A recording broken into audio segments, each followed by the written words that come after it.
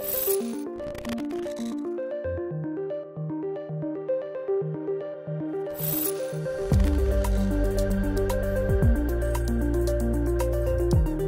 human hand is one of the most important tools in the workplace.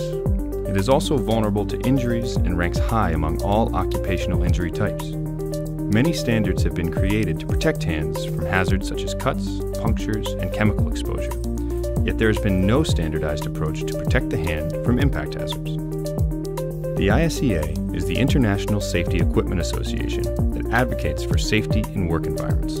One of the goals for the ISEA Hand Protection Group was to raise awareness of the need for a thorough approach to protect hands from the wide range of impact hazards. One impact standard currently on the market was the European standard, which just basically gave a pass-fail impact protection or no protection. We wanted to expand from that and give performance levels so people can categorize a light impact glove from a heavy-duty glove. And we also wanted to cover the fingers as well as the knuckles, because fingers are very commonly injured as well.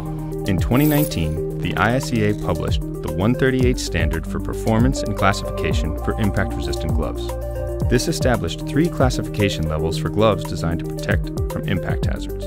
Level 1 will be the lowest rating for impact protection, and Level 3 will be the highest. We've differentiated into 3 categories of gloves. The lighter weight protection gloves need to be under 9 kilonewtons. The middleweight or level 2 needs to be under 6.5 kilonewtons, and the heavyweight protection needs to be under 4 kilonewtons. The performance of an impact glove is determined by how much average transmitted force is measured. A low transmitted force measurement indicates a more protective glove.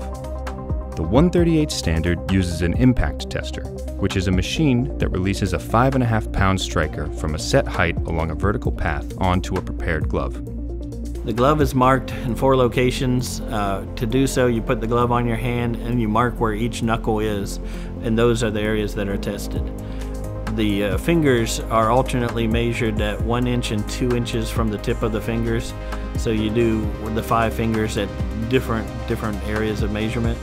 So we get some that are near the tip and some that are back near the knuckle.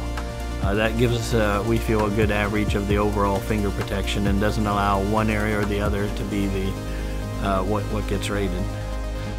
Then we cut the glove in half, so the upper portion of the glove will go on the impact anvil. This way we're only getting the force that transmits through the bumper, through the glove, into the hand. We want the force transmitted measurement to be as close to real life as we can. Peak transmitted force will be recorded by a force transducer under the anvil. The highest average transmitted force between the tests is recorded. For example, if the knuckle rating is a 2, but the fingers rating is a 1, the glove will be classified as a 1. To be compliant with ISEA 138, gloves must be tested in an independent ISO certified lab. Gloves must also display the rating icon that indicates the level of impact protection.